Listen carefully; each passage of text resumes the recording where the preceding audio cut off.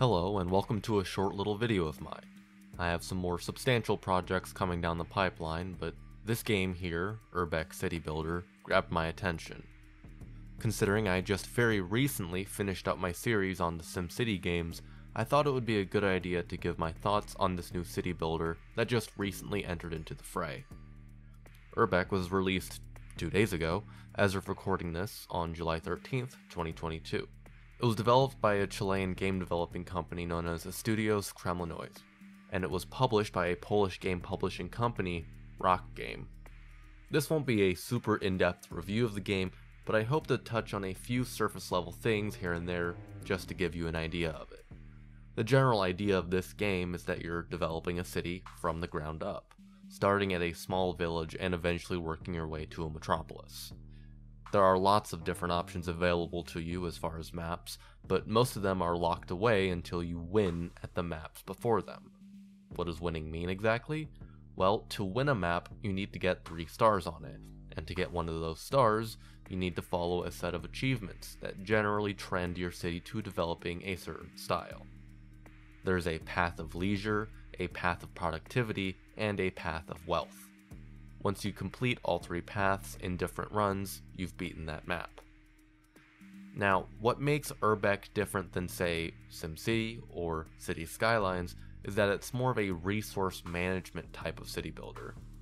There is no money, but rather you accumulate different types of resources, including food, wood, unskilled labor, skilled labor, iron, power, and so on. And in order for your city to develop, buildings need to have certain criteria met. They need power, parks, education buildings, food services, etc.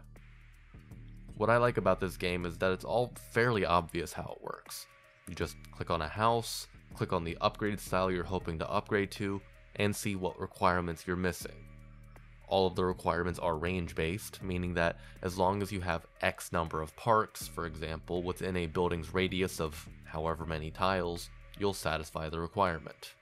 It's all incredibly transparent. The tutorial in this game also does a fabulous job of walking you through everything.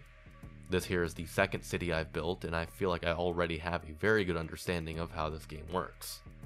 It isn't nearly as complex to get into as games like City Skylines, which isn't really a good thing or a bad thing, since sometimes I want something more complex, but I would put Urbek more on the relaxed side of city builders, which is nice when you're looking for something that's easy to pick up and put down when you're a rather busy person. Just to give you an idea of what a more developed city might look like, this here is the first city that I worked on, or I spent a couple hours on it. It's certainly not a massive city, but it does give you an idea for how the buildings do dynamically develop. As you can see in this industrial sector up here in the north, they've created more tenement block style housing. Then over here you see the absolute mess of farms as I was trying to find the most efficient way to produce food for my people. Your first time going through this game is certainly not going to be the most efficient by any means, but it is going to be a very enlightening experience as you figure out how everything works with each other. On a more subjective opinion side, I also really like the way this game looks. The stylized and blocky aesthetic keeps it all very simple and easy to tell what's going on, but it doesn't feel too sparsely populated. I've not gotten to any sort of metropolis level of cities yet, but I honestly can't wait until I am. The way that buildings are dynamically upgraded and built is such a unique and interesting mechanic that I haven't seen many games do, let alone do well. Then there's the music, which I just find phenomenal. It has that sort of urban jungle industrial feel that I really liked in the SimCity 3000 and 4 games. All in all, I would definitely recommend checking this game out. It's $17 right now on a small sale since it was just released, but I would definitely say it's worth it, so go check it out. Thank you very much for watching. Leave a like if you enjoyed my video, and subscribe to my channel with notifications turned on to see more of my content.